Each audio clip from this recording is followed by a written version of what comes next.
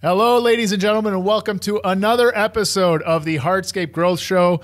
I'm your host, Alex, and today we're joined by Matt Hiner. You may know him from Instagram as @the_Yardist, the Yardist on Instagram, and his company is Hiner Outdoor Living. And today we're going to talk about a lot of stuff around his business. He's been in the industry for over 20 years on his own, running his company for over 10, and we're going to dive into some very juicy details about all that stuff today. Matt, how are you? I'm great, Alex. Thanks. How are you? I'm good, thanks. Thanks for joining us on the show. So, Matt, this is going to be interesting because in full transparency, this is the first conversation that you and I have ever had. We've exchanged a lot of DMs on Instagram the past few weeks, but that's pretty much it.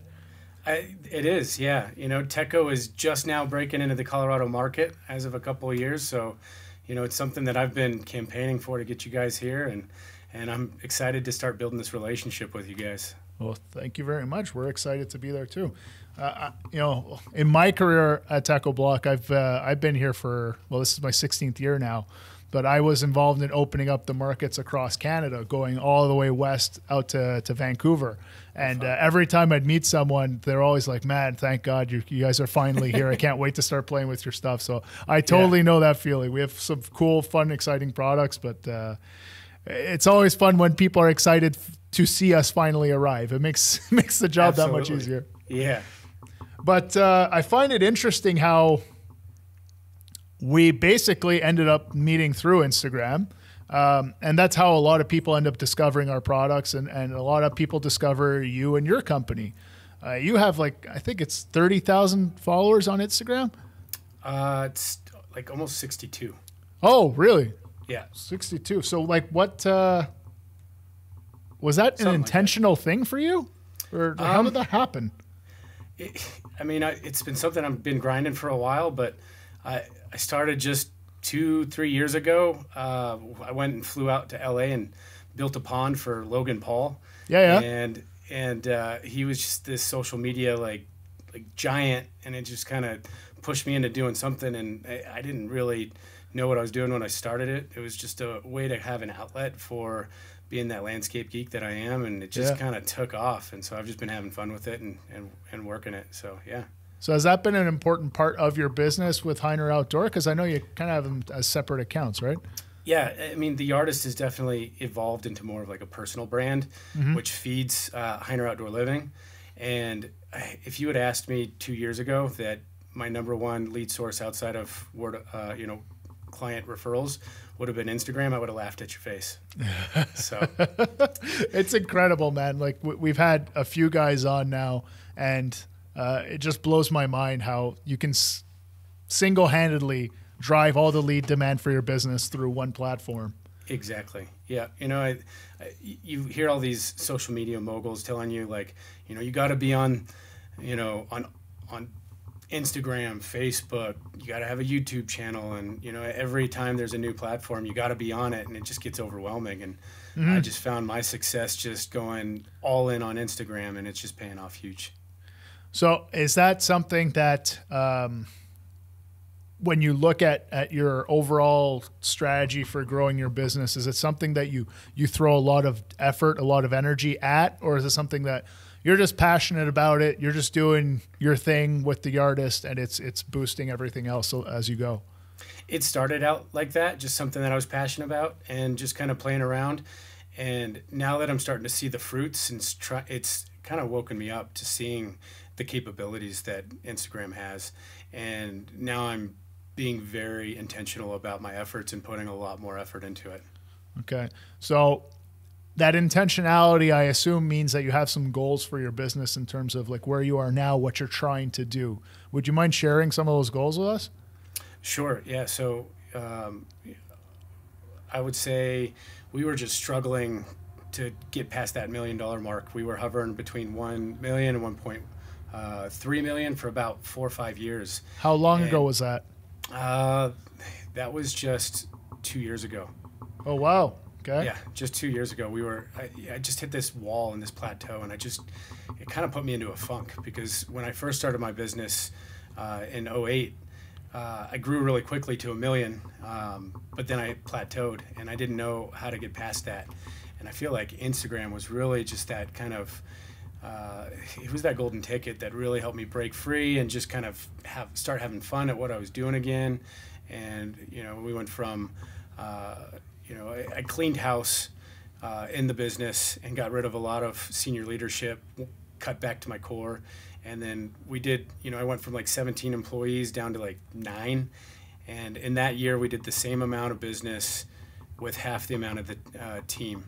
And so the following year, we just grew on that. And then we got to like 1.3. And then last year, we just broke 2 million. And so this year, we now have our crosshairs on 3 million. That's a significant increase. You want a 50% increase year over year. I did, yep. And more importantly than the top end is we're looking at our gross profits, and more importantly than that is the net profits. Like, I'm not after that fancy big number. It's more important to serve the client and protect the bottom line first and foremost. So when talking about, well, actually, you just gave me an hour's worth of questions just with that quick Yeah. story.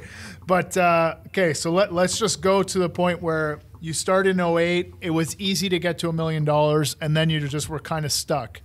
Yep. What did you do to get to that first million? What were some of the things that made that happen in terms of marketing, in terms of design, in terms of construct, whatever comes to mind, how you got that far? I would say, I've been the primary salesperson, especially to get to that $1 million mark. What worked best for me was I'm naturally creative. I can be the best designer if I wanted to, but I'm also all over the place. And I've got bigger goals than just trying to be a really good designer. And so one of the things that I found a lot of success in growing the company to that was just putting a quick quote unquote napkin sketch together and then handing that off to a third party design team, like remotely, and just using and leaning on them to put together that polished, really nice looking presentation that I could then put my estimate to, and then I could get together with the homeowners and clients and then sell them on that outdoor space. That got rid of all that, the late nights and putting that time in, and allowed me to just focus on building it right, building the relationships, and selling the next job. So you got your vision on paper for the client, which is what people are drawn to about your business anyway, from the aesthetic part that they can see. Yep. Right? The big switch for you to take that next level was, instead of me doing the concept all the way to the finish line with the final, CAD drawings or full material takeoffs, all that, I'm going to get the vision on paper, sell them on the vision, because that's the part that I'm best at. This other part that's more time consuming that other people could do with the right guidance, I'm going to sub that out. Exactly. And now, did you sub it, or did you hire someone full time to do it at first? I subbed it because at that size of company, you can't necessarily afford to bring somebody on full time. That's why I'm asking the question. Yeah. Yeah. So subbing that out allowed me to get to that next level without having the full time burden of hiring for a position that I wasn't even qualified to do myself. So that really allowed me to focus on what I knew best, which was, doing the install work and running the crews and just growing the business. Okay. And then that allowed me to lean on some of the outside professionals on a subcontractor basis. I love it. What's the situation look like today, now that you're at 2 million with your eyes on 3? Still the same model? A little bit. I do now have a full-time design and salesperson. Okay. And she's great. She does a lot of her own stuff, but even then, we're still subbing out all the 3D. I've had a 3D person in-house. It seems like that position comes and goes, and I don't mind having that in-house again, but there's something nice about just being able to lean on that subcontractor, because that's all they do. They're a little bit more efficient. They might have a little bit more detail, better plant library, all the things that make that special. And I now have kind of a tool belt of a few of them that I like to work with on a regular basis, because one might be busy or backlogged or not available, and so that just allows me to turn it around professionally for my clients. So when I sell a design, I can then turn that around and schedule a follow-up in a professional manner. That's awesome, man. Okay, so next question I have based on your story. I'm just picking out like milestones from what you were saying. Yeah. you went from, like, at one point you're like, okay, this is enough. I'm cleaning house. You went from 17 employees to 9 employees, but same revenue. What led up to that? Because I'm just gonna put it the way I see it. 17 employees at 1 to 1.5 million. The revenue per employee is way too low. How did you end up getting that many employees without the revenue coming along at the same level? What happened? I just wasn't making my sales goals. And I had an operations manager in the role that just wasn't bringing the gross profits either. You know, we were losing money year after year. And I was I thought I was investing in my team, and I was just going to the school of hard knocks at that point and just really learning. You know, I was watching the numbers, but I was also, you know, I had a lot of growing in myself of self-awareness and leadership to just realize that I had the wrong guy leading the field from an operations standpoint. And, you know, had I been a smart enough man to listen to my wife, you know, 2 months after I hired him and not held on to him for 3 or 4 years, probably would have saved myself a lot of heartache, but I wouldn't have learned the lesson that I needed to, which was just to, like, hire slow and fire fast, you know? Yeah, I can totally relate to everything you just said there, including the listening to your wife. Oh man! So long story short, I got rid of him, got rid of all the B and C players, just hung on to my top guys that I'd kind of almost started the business with, just went back to the basics, and, you know, put more responsibility on my individual foreman and said, look, I'm not replacing this position at this time. I'm putting it on you guys. I gave each of them a little bit of a raise just to, compensate for the added responsibility, and doubled down on the team. It's amazing what your team will do when you put a challenge in front of them and then you motivate them to stand up and to step up and rise to the occasion. And they did. Let's talk about that a little bit. When you say it's amazing what they'll do, you have to frame the challenge a certain way, because otherwise it looks like, well, we just let go of a bunch of people, but all this work is still here, so I'm expecting double out of you. That's not necessarily well perceived all the time. So how, like, there's one thing about the attitude of the A player on your team that's willing to go through a wall to make things happen for you, but there's a limit to that too. So what did those conversations actually look like? Well, first I think it was a relief when I broke the news. I think there was some shock and then a relief, because I got I cut the cancer out right at the top, and and so they got it. This person was a problem on multiple levels. It was, yeah, and it was staring at it. You know, it was just typical boss versus a leader. You know, just. I come to find, hindsight's 20/20, and come to find out, his nickname from the crew guys was Captain Hindsight. He was always great about showing up at the jobs and just, telling them all the things that they did wrong, as opposed to just setting them up for success. And the Monday morning quarterback kind of thing. Yeah, and it was just a terrible situation. And so, I pulled my office manager aside at the time, and we just got organized and, leaned on our Dynascape Managed software and printed up the timesheets. And, once we put all that together, we just realized the mess that we were inheriting and how he was just flying by the seat of his pants. And so I didn't know how bad it was until I had to jump in firsthand. And, but I think that's, as a business owner, that's what you got to do. You got to roll up your sleeves, and you got to take a couple steps backwards before you can go forward. And so when I did, to answer your question, when I did actually pull those guys aside and we had a sit down meeting, and I broke the news that he was no longer with us, I said, but, we're going to get through this, and we're going to, you're now looking at me in charge. And then I pulled each one aside individually and said, this is what we're going to do, and this is how we're going to do it moving forward, because what we were doing was putting us out of business. We were all going to be looking for a job if we don't make some drastic changes. So it was move that person out, and then the people who are still left, bring them together, rally them together, say, look, this is the team moving forward. You're still here because we believe in you, and this is the direction that we want to go, and each of you matter. And really breaking down, like, the role that they play. That's where you were having those one-on-ones with them, right? Exactly, yeah. And and it's about painting that vision for them and saying, this is where we're going to go. Are you with me or are you not? Because if not, we can stop right here and we can shake hands and part ways. That's so important. And, I'm working in a larger business, but it's the exact same thing within our teams, within our departments, and within the company. We need to paint the bigger picture, and then you need to break it down into what the big picture looks like for each individual team and then each individual person. Like, what role do you play in this whole thing? So that everyone understands where we're going, why we're going there, how we're going to get there, and why you're so important, and we need to be able to depend on you to deliver this.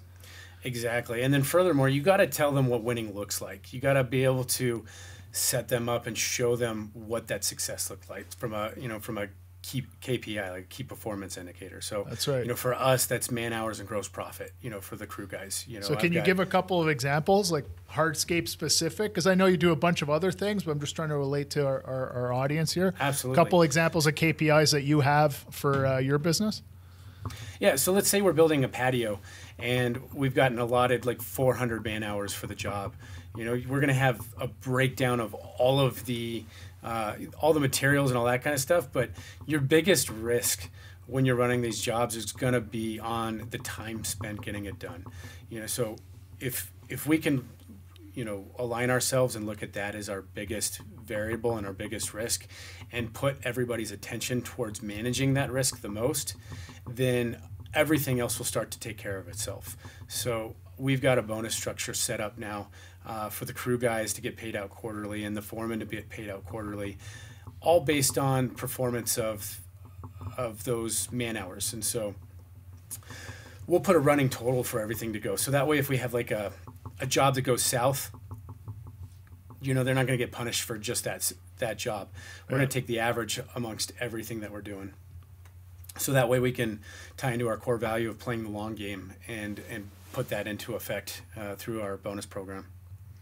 So I'm going to come back to the KPIs on that patio. Let's say it's a patio with the 400 man hours. Do you have it by job function? Let's say, because if you're keeping an eye on time, that's the biggest variable. It's also the greatest cost. Therefore, it's the greatest risk. I like the way that you put it. But exactly. You have it broke it down like excavation, installation of base, screeding of bedding layer, laying of pavers, cutting of pavers, and you have like how many man hours per unit kind of thing? We will. I try to find the fine line of getting too detailed because I want my guys focused on the job and not breaking down each individual. So I'll have like Hardscape excavation, I'll have a Hardscape installation, and then Hardscape cutting, and then demo and Hardscape like it's kind of big buckets of tasks. Big buckets, so that way you can separate the forest from the trees and they don't get bogged down with too many details because you want them focused on the bigger picture as well. And so, one area that we lack on is giving them enough time for demo just to be able to clear the old out and then, bring the new in. So. I'm going to assume when you're able to confidently say that like you just did, like one area that we know we have to get better at is allocating enough time for demo. That's because you have the estimate broken down with the time. Then you're looking at the real broken down with the time. And you're seeing where the gap is because you have those big buckets. And this big bucket is consistently off. So we need to adjust. It's not on them. It's on us in the office or the salesperson or whatever, right? Exactly. It's important. Like once you do your estimates like this, you have to job cost at the end, and then you have to job cost, but then you have to look at it on a regular basis because you have to course correct these things when it's fresh. And so every Tuesday we have our team meeting, and then once a month we make sure we bring in all the foremen so we can really break things down. But all of our salespeople and designers are also in charge of kind of quasi project managing. So they got a tight pulse on what's going on the job on a regular basis because they also do their estimating as well.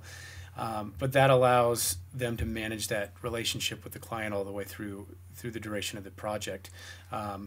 But we're able to look at those things and forecast whether we're going over or under. And, green means we're good, red means we're bad. And if we have to dive into it more, we've got that information handy to us. So that way you can you can keep a higher level of looking at those numbers, but then when it's not, that information is available, so you can dive in deeper and look at it. I was just smiling when you said green is good, red is bad, because we implemented that here with a few of our KPIs, and that was the president's idea, and he could not stop talking about it because it became so clear for everybody. Yeah. This is with our plants. We have 8 manufacturing facilities, and all of a sudden, everybody on the shop floor knows, are we on track or not? Yeah. And it if has green, such a huge go. Yeah, that's it. We're good. We're good. It's we're red. Good. Okay, we got to regroup. Something's wrong. But Yep. it makes a big difference because everyone starts to think about the things that matter most to you as the business owner. So you start aligning your team with something just so simple as green or red. Yep. I love it. Amazing. Yeah. When you have these team meetings every Tuesday, what's a team meeting look like? Team meeting is, mainly my leadership team along with my sales team. And so we'll go over job costing first and foremost. We'll look at job opportunities, and we'll also look at the schedule, work orders, and then I might, I try and throw in some 10, 15-minute trainings on something that might have popped up throughout the week, something that I feel like we need to pay attention to. So it's like a revenue status, right? The pipeline of jobs coming in and sold. Then you got a operation status in terms of like where we stand with the project calendar and how things are moving along. And then there's a training component to continuously raise the bar for your team. Exactly. And then we'll throw in some housekeeping stuff, and just kind of making sure everything's going. But that's the higher level Dot stuff. the I's, cross the T's. Exactly. Cool. You said you also alluded at one point to one of your core values. What are the core values of Hiner Outdoor Living? We've got 12 of them. So, okay. Yeah. It's Let's buckle up here. It's buckle up. So, and I try to make it short and simple so each one is intuitive. So it ranges from build positive win-win relationships to playing the long game, be proactive, respect yourself and others, take ownership, better than yesterday. I could go through all these if you'd like. Yeah, let's keep going. Let's keep going. So, it's all good stuff. Good isn't enough. Excellence is essential.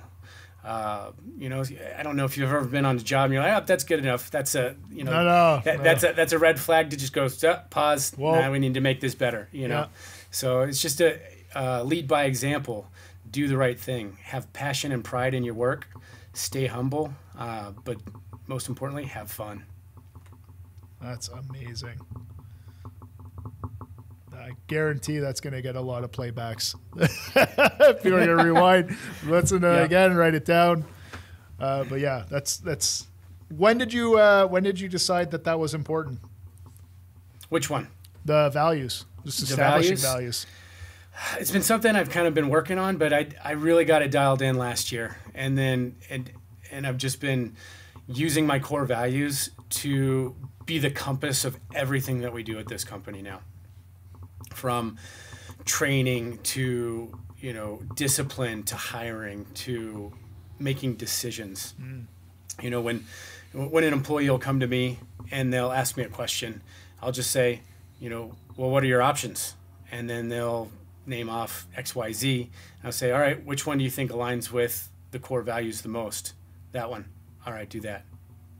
So I'm not only teaching them how to answer their own questions, but I'm leading them through the core values, and I'm giving them an identity of something that's going to, respect themselves and push them to greater limits, and just really just build that positivity. And the energy in the office has just gone through the roof. It's such an infectious place to be in such a good way. Like we're having so much fun here, and it's starting to grow quickly as we talked about earlier. So that 50% growth in revenue is not looking so daunting when everyone is just drinking the Kool-Aid and saying, yeah, we can totally do this. Exactly. We're cranking. So and we're just having fun, and clients are being served well, and I'll hit pause at any time if I feel like quality is slipping and our experience is slipping, because that's trumping everything else. So what kind of leadership training do you have? Because a lot of the stuff that you're talking about, if you're stumbling across this stuff, you're like some kind of natural genius. And if not, you're definitely putting a focus on leadership and leadership within the business. And that seems to be the thing that's really driving all this positive change for you. So I've been a self-development junkie for the last better part of 12, 14 years, just reading books. I started reading Rich Dad, Poor Dad. You know, first and foremost, I barely finished high school. I didn't go to college. I was on a job site. You wouldn't know it from the stuff you're saying, man. Thank you. Appreciate that. I had a job back when I was in my early 20s while I was dating my wife, and I was basically in a field watching steaks to make sure that they weren't being run over by kids. And so I had a lot of free time. I was being paid about $10 an hour to sit in a truck and be a glorified security guard. Okay. And so rather than just sitting there, I read books, and I read Rich Dad, Poor Dad was the first book I ever picked up and read cover to cover. And that just kind of ignited a fire. It taught me about the basics, and I just went down a rabbit hole of reading this, that, and the other. Fast forward to today, I now seek out mentors and mentorship. I listen to podcasts all the time to fill my brain with good, positive stuff. I'm part of an elite business group called the Arte Syndicate, which is led by Ed Milet and Andy Frisella, who both have podcasts. And man, those guys run multi-level $1-million companies, and they just bring it every single week to to our Zoom meetings. And so I think I dialed in a lot of my core values and how to use it from those calls themselves. It's incredible to me how many resources there are available if you just open your eyes and your ears a little bit. Yeah. There's so many people in the industry, they underestimate. That's it. And they underestimate the power that they have to grow as individuals and grow as leaders within their companies, because they say, like, I wasn't really ever good in school, and that's why I do this, and like that doesn't matter at all. Do you know how to read? All the information. Yeah. Do you know how to listen? It's all there. Then you're it's good. It's all free. Yeah, it's all free. The hard part is taking action on it and taking responsibility for yourself, and realizing that you have these resources, and then acting upon it, and then taking what you learn and then putting that to work. So it's really that simple. Can we talk about that mind shift then? Because just, you said you picked up Rich Dad, Poor Dad, you read that book. That doesn't magically turn you around, right? Like there must have been a struggle to start implementing things and changing the way you approach your business, the way you approach your life. Do you mind if we kind of dive into that a little bit? Sure. Yeah. I mean, you got to be stubborn to a point, because your life is still going to kick you down, and you're still going to want to default to your original self, your original beliefs. You will literally be reprogramming your mind of how you were raised to be. So if you were raised in a home of scarcity mindset, and raised in a home where, things are just too expensive, that's going to trickle into your sales pitch when you're trying to sell a Teco high-end product. You're going to be looking at that, and you're going to be like, oh, that's $45 a square foot installed. Like, they can't afford that. Like, no, you're selling to your own bank account. You have to sell to theirs, and you don't always know what that's going to be. So you just have to assume that they have it. And that's unknown and uncharted territory, and that's scary to step into. And so you have to, believe that it's there. And it, for me, that happened over a long period of time by taking little steps. I didn't just wake up one day and start selling things at top dollar. No.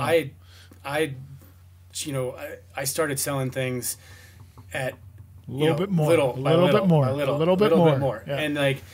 And over a course of 12 years, I went from stuff that would be putting me out of business to actually putting stuff that allows me to have high overhead and high profit. So it allows me to just excel at having a profitable business while providing a superior experience for our clients too.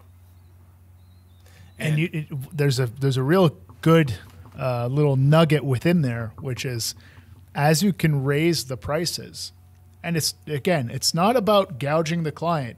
It's not about ripping people off or trying to line your pockets.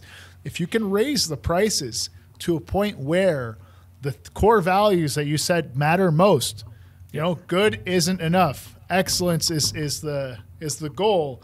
You know, we're trying to deliver value to the customer. We want to wow them. We want to have a good experience ourselves. If these are things that truly matter to the business, raising the prices of your projects facilitates all of that. It puts you in a position where you can hire office managers so the admin side stays running smoothly and you can focus on the next step for your business. It allows you to invest in better equipment to make a better, safer work environment for your team and enable you to have a more diverse team as well, where you don't need a bunch of 6'4", 250-pound football players to lug rocks and wheelbarrows around. Like, anybody can do the job if you have the right equipment and the right training. Being able to elevate the experience for the customer, where if you know, these plants came in, but ultimately they're not the best plants and the customer's not going to be thrilled with this, we should swap them out. If you have that extra margin built in because you're selling at a price that delivers excellence, then you can maintain that customer experience that they expected from the beginning all the way through to delivery and then in the follow-up of projects as well. So it's so key to shift your mindset. And I love the way that you said it. Like, you cannot operate a business that is growing in a mindset of scarcity. We're in a market of abundance. There are more people that you could ever do business with in your life. There are more projects than you could ever build in your life. And there's more money than any of us could ever have in our lives. So don't think that you're limited. There are no limits. The only limits are the ones in your head. So get rid of those and then you fly. Preach. Yeah, you're going to get back what you put out. So if you're going to put out, and you're going to default to what your original belief is. And so, if you were raised in a home that's telling you that, it's too expensive, you're going to have to get 3 bids or whatever, that's going to pour into your business life and your sales pitch. So if you can believe and make that mind shift change and realize that there is more and put out that abundance mindset, you're going to attract that, and it's naturally going to come. People want to do business with people that they know, like, and trust. And if you want to attract wealthy clients, you got to act like a wealthy person. I don't know what to add to that. Like, yeah, I agree. I guess. Yeah. Let's talk about your team a little bit, because we talked about it before, how like it blew up and you kind of reconstructed it. What are the roles on your team today? Roles. Their number one job is to keep all the distractions away from me, so I can focus on the bigger picture of things. Simply put. So we just went through a restructuring too. So, what was working at 1 million got us to 2 million. But what was working, that was not going to be the roadmap to get us to 3 or 5. And so we literally just broke it down, and I restructured it to the point where, I drew out the organizational chart of how everything was just a cluster and just moving around and kind of going to me where it was a fork, or on the road, does it go to Sharissa in the office or does it go to Matt to answer this question? And so I kind of put myself above, and I created a new role of a general manager, and then flatlined it out, created more like a decentralized accountability system with the different roles, and promoted my office manager to general manager. So now she really stepped up and took the reins, and I've got people in the right places to take care of their individual roles. So does that mean that when that office manager went into the general manager role, you now have a new office manager? She's still doing it. So, but the thing is now we have this roadmap to where when something comes too much, kind of like how cells split, you got one cell that gets too big and then it splits into 2. Yeah. And, just like when you're the entrepreneur, you got all these different hats on. That's it. And so eventually you need a right hand. Eventually you need a right hand. Needs a right hand, and then that right hand needs a right hand. So I'm teaching my team to do the same thing.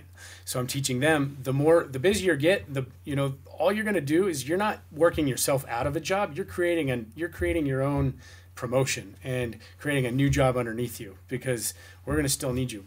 you're not growing out of a job, you're growing into a job, and we're growing together. And so, as the leader, it's my job to paint a big enough vision and a big enough, goals to where all of my team's goals and visions can fit inside of that. And so if I'm not growing, and if I'm not painting a big enough, picture for them, those A players are out because they want to grow and they want opportunity to be free and to go do those things. And so if I'm not constantly working on myself so they can go do those things, I'm gonna be dead in the water. That is so key. You want to build a strong business, you need A players. And what you just said is absolutely true. A players want to achieve. They want to grow. They want the challenges that come with that. So you need to paint a picture of that's so big and so ambitious that they're like, yeah, man, I am on board. Let's go. Buckle up. Start the engine. I don't care how fast this thing moves. Like I'm excited. Let's do it. And exactly. That's what you're talking about doing, and painting that picture and taking the time to take the step back and see if that picture is still the picture that you want. And if it is, start bringing people into the room and show them that picture. Yep. It's amazing. You paint that picture, you have your core values in line, and then you only need two things. You need people and leads. It's that simple. Wow. The leads are coming from Instagram. Yeah, the people are coming from Instagram too. Because I'm trying to. It's this day and age with people being hardworking people being one of the hardest things to find. Yeah, it's just as important to market your business as a fun place to work as it is to find new employees. Absolutely, dude. Or to find new clients, excuse me. So, yeah. I was picking up what you were laying down. Yeah. But so how do you do that then? Do you have like specific campaigns that you try to use to reach people, or it's really just like, again, just share that big picture out with the world and it will attract what you want, either customers or employees? I try to tie everything back to the core values, or just share stories, with Instagram that are just behind the scenes of us goofing off, having a good time. And just kind of show that energy. It's infectious in a great way to where people want to be a part of that. I do believe that there's some campaigns that you can put out there, but I'm working on taking my team to, a conference retreat in Florida, my leadership team, that's going to be a perk. And when I'm out there, I plan on getting some video content to kind of, have them speak of what it's like. So that way I can start running campaigns of advertising on Instagram that Hiner's the place to work. Yeah, man, that's very smart. What do you love the most about your job? That's easy. The basics of just seeing the client's reaction when they've got that awesome space. Particularly when we get to build a pond for somebody, because that's something so unique that most people don't really get until they have one. And so, we've been really honing in on our ability to marriage the hardscape with like the pond edge or the pool edge, so, and it's just been a way to kind of bring that home and just following back up years after, like people just, it's like visiting family when you come back to a project from 3 years ago. We miss you. We want to move to a new house so we can start the process all over again. Like that's my favorite part. You're doing something right if that's what they're saying. So with the structure of your business now, all these changes that you've made, if that's the favorite part of the job, how often do you get to experience that, you personally? Not as much as I'd probably like, but my favorite part is being able to share that with other people so they can feel that feeling I get with other people. I'm going to actually, that plays into my bigger mission of helping more people enjoy the outdoor space. I might not be able to get to experience that firsthand, but if I can teach other people how to get that for homeowners. Enjoy it vicariously. Yes, vicariously, but then I'm going to be able to help way more people with my mission of getting people outside, enjoying enjoying their backyard. Yeah, I could totally relate to that. I mean, that's why we started this podcast and we started the whole Hardscaper thing. How can we help more hardscapers enjoy the great things of this industry instead of grinding it out, thinking it's a dead end job. It's not. Oh, like the world is your oyster in this space. It's insane. And you're showing that, like, and just, you know, again, it's all those mindsets, right? It's that mindset of abundance. It's that mindset that I can always grow and get better. It's that mindset that people want to be challenged and people want to grow. I'm not the only nut in my company that wants that, you know. Yeah. Everyone else does too if I have the right players. Yeah. So let me paint the right picture. Let's create the right environment and let's go. We're going to do it together. And that no one wants to do everything by themselves. That's boring. No. That's not fun. When you can do it as a team, way more fun. Absolutely. I much prefer playing hockey on a team than playing golf by myself. You know? Right. They're completely different sports. Oh, 100%. Yeah, exactly. Got anything you want to add, Matt? Because I don't know. Like, you've said so much great stuff. I feel like, you know, we might as well, like, we're closing in on time, but if you got any other nuggets you want to drop in, let's go. Shoot, I can't. Hard to just ask me another question. We could keep this going if you want, you know. Okay. Let me ask you this then. Okay. Well, actually, I'm looking at the questions that I prepared here. Okay. You know what? I'm going to ask you this one. This will be the last question. All right. So on one of your recent Instagram stories that I saw, you were talking about how you mentor every day. And as the leader of your company, that's kind of what your role is. Break that down for us. What does that actually mean? What does the day-to-day look like for you if you've managed to get a general manager, you've managed to break down the different roles, and you have the right captains in place that can drive that, and they're empowered through the awareness of core values. They're empowered through an understanding of the mission of the company, the vision of the direction, and all of these KPIs. So basically, they have everything to make the right decisions now. Yep. What does your day-to-day look like if you set that up? So I've been on a mission to what I like to call manage by wandering around. And that just allows me to tap into who I am the most. I'm not a very organized person. I like to just kind of bounce around and just let ideas flow. And so I might just walk into, like, I'll share a perfect example of how this went down today right here at the office. I pop in across the hall to the sales office, and I peek over Sherry, my designer's office. I'm like, hey, what you working on? And so, you know, I'm looking at this, and she's like, ah. And I could just see like 15 different drawings of the same backyard. And it's like this weird shaped pie with like a tag at the bottom. And I could just tell it wasn't clicking. And she's like, I don't know what to do with this backyard. And so I said, all right, let's hear it. And she's, you know, so she's telling me all the things like, all right, well, they want this. They have this destination patio in their head and blah, blah, blah, blah, blah. But here's the rub. They got a tight budget. I'm like, all right, back up. Because I know this client has been, you know, come back around 3 or 4 times. Like, they've reached out to us, but then they disappeared. And then they reach back up to us. There's a deeper meaning. Why do they keep coming back to Hiner? And so I'm asking her all these, like, these prompting questions and peeling back the onion. And so I'm asking her, why do they want to keep coming? Well, you know, so she has the example of the first design that they paid for, and they didn't like it. And everything else that she was coming up with was just another version of that. I'm like, they're coming to us because we know how to take the backyards to the next level. And so, you know, I challenged her and I said, here, and we just started sketching out these different ideas. She's like, but that's going to blow the budget. And so I was able to break it down and just be like, all right, you're just going to have to front load it. And it's all going to be in the presentation on how you sell this design. I understand that you're trying to respect that budget, but that's not why they came to us. They came to be inspired. They came because they wanted to set goals with us and achieve them with us. Not only are our employees trying to do that, but our clients want to achieve those goals with us.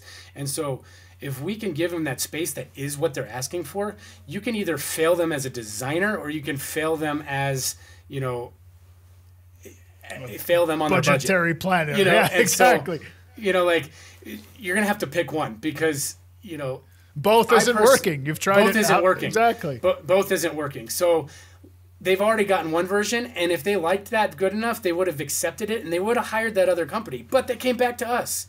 So we have to recognize that, and we need to deliver what they came to us first. But if you can set the stage and just tell that client that, look, this is the starting point of the conversation. I didn't want to fail you as a designer. Here's what you asked for, and if we need to scale back, don't make those decisions for them. Let them make those decisions, and let them take the things out that they don't want or that's not important to them. But don't take that responsibility for them. That's their decision, and they ask for a certain amount of things, and it's going to cost what it's going to cost. And at that point, they paid for our time. They paid for the design. I told her, like, let's just upgrade them to 3D, because now they're going to really buy into it. And now you might be able to spend their entire budget on a phase 1 rather than them just getting all of it in phase 1. Now you got a long repeat customer. Now you got a client that's going to come back for phase 2, possibly phase 3. But at the end of the day, they're going to be happier because they're going to get what they want, and they're going to enjoy it that much more.